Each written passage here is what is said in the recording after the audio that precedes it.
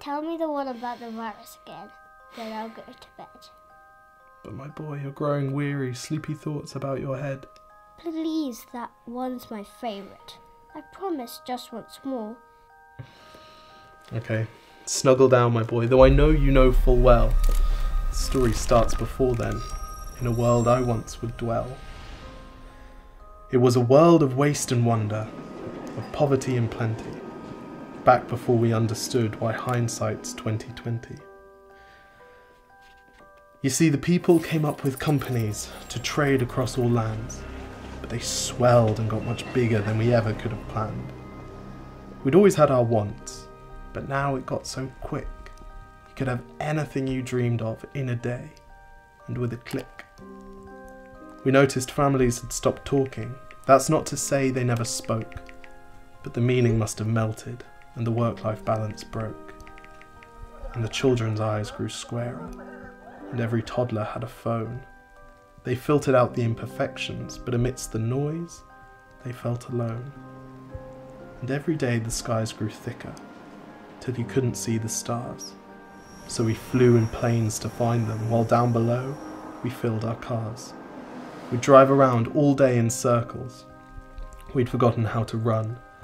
We swapped the grass for tarmac, shrunk the parks till there were none. We filled the sea with plastic, because our waste was never capped, until each day when you went fishing you'd pull them out, already wrapped. And while we drank and smoked and gambled, our leaders taught us why. It's best to not upset the lobbies, more convenient to die. But then in 2020, a new virus came our way. The governments reacted and told us all to hide away.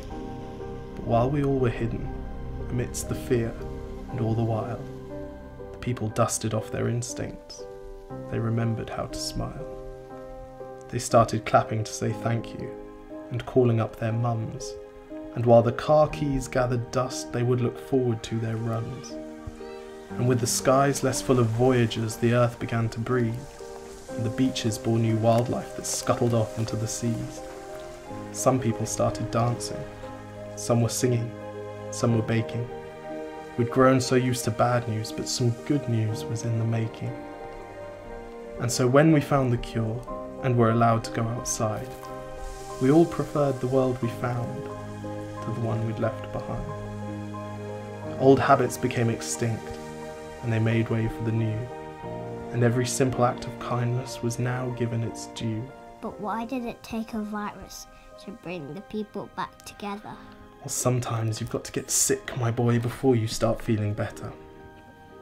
Now lie down and dream of tomorrow, and all the things that we can do. And who knows, if you dream hard enough, maybe some of them will come true. We now call it the Great Realisation. And yes, since then there have been many. But that's the story of how it started, and why hindsight's 2020.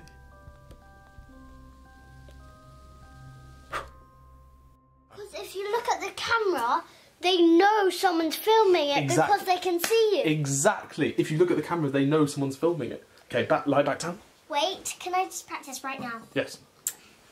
1, 2, 3, 4. I was just trying to relive the best bits of my day. Cheers.